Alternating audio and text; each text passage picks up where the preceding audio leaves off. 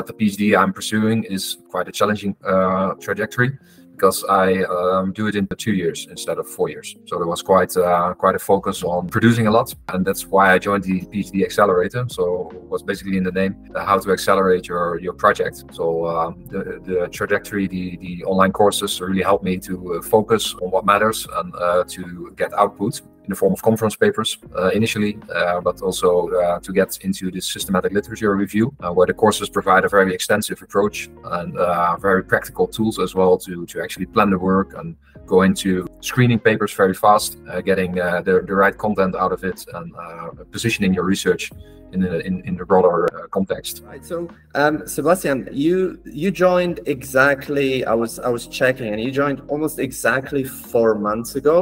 What have you written or submitted since then? So, I joined in January, indeed. So 4 months ago, and I've written 3 conference papers and conducted my systematic literature review, which I'm currently writing, and written and submitted extensive journal article. Mm-hmm. And all in 4 months. In 4 months, yeah. That's pretty good. So let's get into like how you achieved that, and maybe we're gonna start with where you were before joining PhD Accelerator, and then what challenges you had with writing those papers, and then maybe you can share some tips and strategies as well with other PhD students that will help them write as well. And before maybe we do that, like I know your topic is related to AI, but can you just tell us a little bit more, like before we get into like specific strategies about your papers, like what specifically are you researching when it comes to AI? Yeah, sure. I'm in the information systems research discipline, which is on the broad spectrum from computer science to the actual design science and the impact of technologies in societal environments. So it's quite a broad approach to AI, which I have. And in my PhD project, I focus on developing a design theory for AI engineers or people who are involved in the development of AI applications, how to come to a human-centered approach. Brilliant. It sounds like AI now, especially with I think ChatGPT, like it's really come into prominence, and like it's really all over the news, right? So it sounds like a very current topic. Yeah, it's a very current topic indeed. ChatGPT is all over the place currently, so dominating timelines. But yeah, of course, AI is not really new, so it's like from the 50s. And the same with the topic I'm working on, which is intelligence amplification. So how can we amplify our cognitive abilities using AI? And that also originates from the 50s. But nowadays, with more modern computing and with the information society, it's more recent and actual than ever, I would say. Brilliant. Yeah, maybe soon AI will be writing papers for us, and we won't have to do any work. But at this stage, you had to write the papers yourself. So maybe if we backtrack to 4 months ago, what were some of the challenges that you were facing when it comes to writing those papers or your PhD overall? Yeah, so personally, I come from industry, so I have a different track than colleagues of mine in the PhD room who do more like the bachelor, master, PhD journey.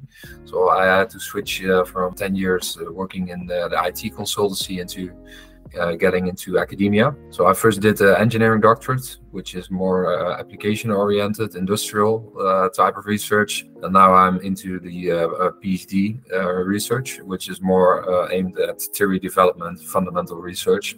So that was for me the challenge to switch in mindset and focus on top journal publications. So when I started my engineering doctorate, I already published some workshop papers, some conference papers, so I was quite used to writing. But the PhD I'm pursuing is quite a challenging trajectory, because I do it in 2 years instead of 4 years. So there was quite a focus on producing a lot, and that's why I joined the PhD Accelerator. So it was basically in the name, how to accelerate your project. So the trajectory, the online courses really helped me to focus on what matters and to get output in the form of conference papers initially, but also to get into this systematic literature review, where the courses provide a very extensive approach and very practical tools as well to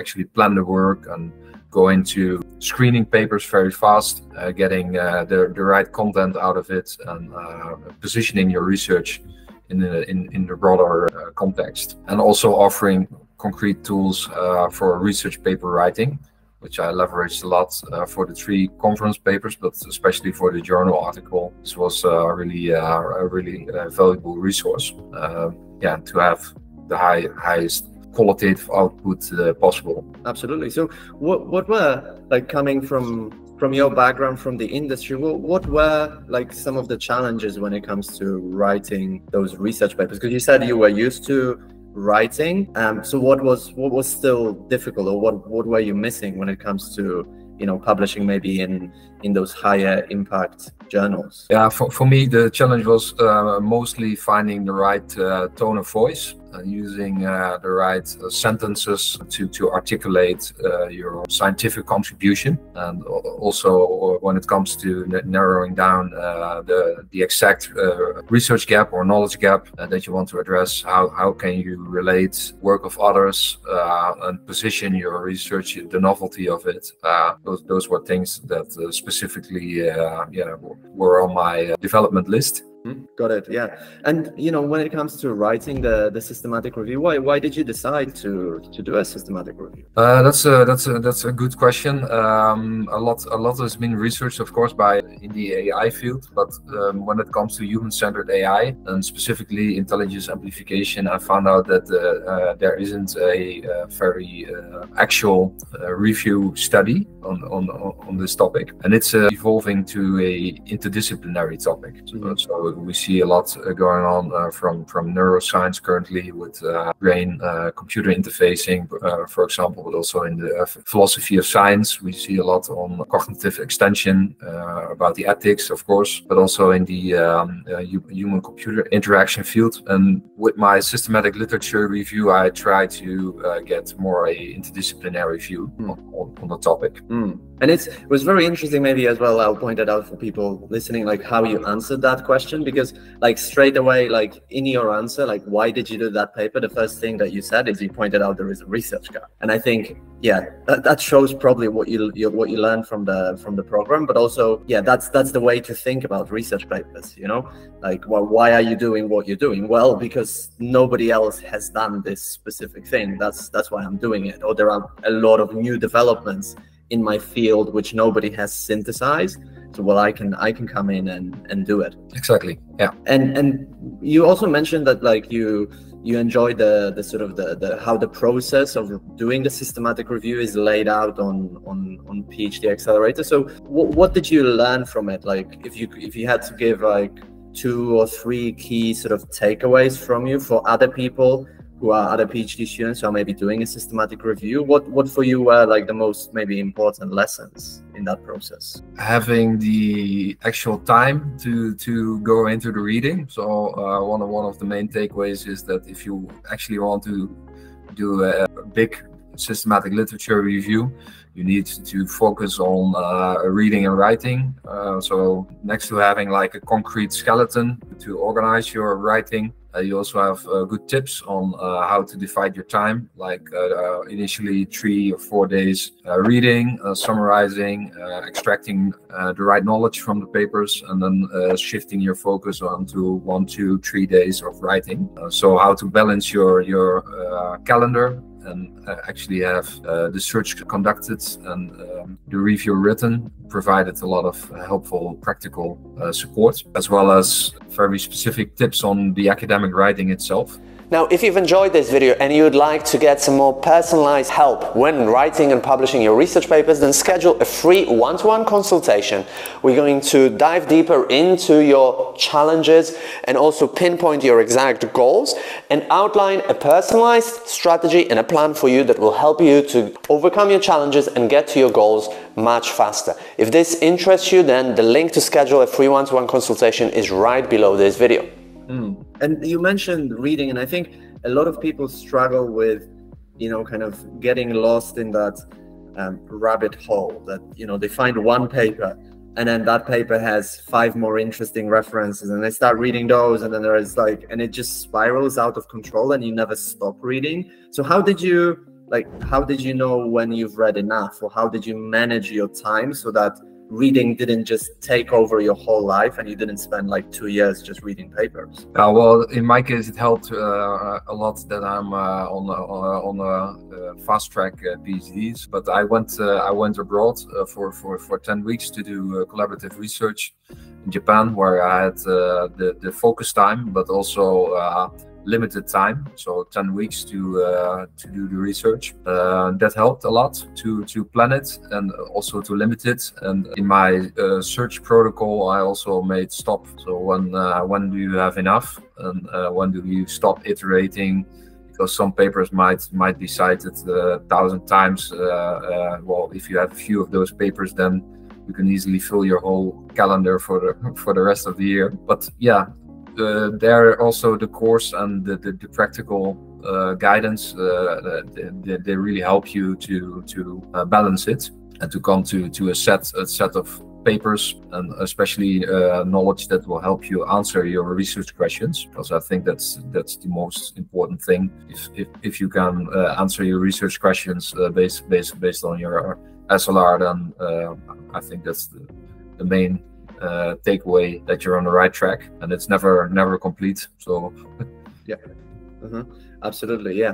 And I like that idea of those stop rules. That's a sort of very engineering mindset, if you will, that if this happens, then I do this, or I stop in that case. Can you share a stop rule like that maybe with other people that helped you? I don't know if you had a number of papers that you read that then you said okay, now I stop, enough is enough, or what was that stop rule that you had? Well, initially I wanted to iterate until I didn't find any new papers, but my initial search resulted into 152 papers, which is actually already way too much for SLR. So then I added the rule 2 levels deep, and after 2 levels deep, I just stopped adding new references or cited other papers. What do you mean with 2 levels deep? Just to explain it as well to other people. Yeah. So when you do your initial search queries and you extract papers based on in the exclusion criteria, you will have an initial sample, and based on these 152 papers, I did two rounds of iterations to come up with additional papers. So for example, if you have a highly cited paper, you go into that, read that, and take the next one, and after that you stop. Yeah, I think that's a brilliant rule, really, that can, if you stick to it, because it can really help you to manage your time better. And yeah, it's important to have those sort of, also maybe having limited time, like what you mentioned happened to you in Japan, because I find that the time it takes you to do work kind of expands proportionally to how much time you have. So if you assign yourself 2 hours to do an activity, you're probably going to spend 2 hours on it. But it's quite likely that probably if you had assigned 90 minutes to it, you would have finished in 90 minutes. We can be highly effective if we can keep ourselves within the boundaries and then train our brain and ourselves to that habit that yeah, I just have 90 minutes and I have to finish whatever I'm doing in those 90 minutes. That's it. There is no more time for it, because tomorrow I'm doing something else. Yeah. And perhaps having that 2-year time limit for the PhD, that really helps as well, right? Yeah, exactly. So that puts you onto the essence, and you don't have that much time, practically speaking, to have all these other interesting avenues that you could explore, side topics. Yeah, absolutely. So now that you've written those 3 conference papers, you submitted the research paper, you finished the systematic review, right? Which you're probably going to be submitting soon. So what's next? What other papers do you have in the pipeline, and what else do you still need to finish? As from now, I will focus on writing the PhD dissertation. And indeed focus on another journal article to publish the SLR. And with that, I can qualify together with the PhD dissertation to go into the final stage towards defense. But I do have a paper pipeline laid out. So that's also one of the takeaways of frequent publishing. Means that you need to have like a constant pipeline in place to work on new ideas, new concepts, new research questions. How did you develop that pipeline? Because I think that's interesting for a lot of people. Because people wonder how do some PhD students or researchers maybe publish, I don't know, 3, 5 papers every year? So how did you develop that pipeline of ideas? Well, that's a good question. It's something I do based on research projects I work in. So there is a constant flow of new projects initiating, a lot also with industry. So a lot of workshop and conference papers I managed to get published based on that regard. But also having this long-term vision, research topics you want to work on. And by doing this SLR, you actually see where are the gaps, and based on these gaps, it becomes way more easier to have like a position paper, to have a new idea positioned somewhere, or to go into a new direction, to explore use cases somewhere, do a mapping study, and from there on start building small contributions, but also the larger, such as the SLR. And when you actually have it going on and you're in the flow, then well, for me it's quite easy to get papers out. Brilliant, love it. So it really looks like you've got it all laid out and set up for the near future when it comes to publishing papers. Yeah, so that goes all well. So now the focus is on completing the PhD, and then I can start as an assistant professor at the university. So then continue to expand the academic footprint. Fantastic. Well, I have no doubt that you will achieve it. Bearing in mind what you've achieved in just 4 months, then you will definitely finish the rest of the PhD. And it's exciting to see as well that you already have more ideas for future papers, that will really put you in a nice place once you become an assistant professor, that you can start developing these ideas with your future students as well. Yeah, so that's also the effect of the program. So it focuses on accelerating your PhD, but also brings a lot of valuable skills and competences that you can leverage next to it. Now, if you've enjoyed this video and you'd like to get some more personalized help when writing and publishing your research papers, then schedule a free one-to-one consultation. We're going to dive deeper into your challenges and also pinpoint your exact goals and outline a personalized strategy and a plan for you that will help you to overcome your challenges and get to your goals much faster. If this interests you, then the link to schedule a free one-to-one consultation is right below this video.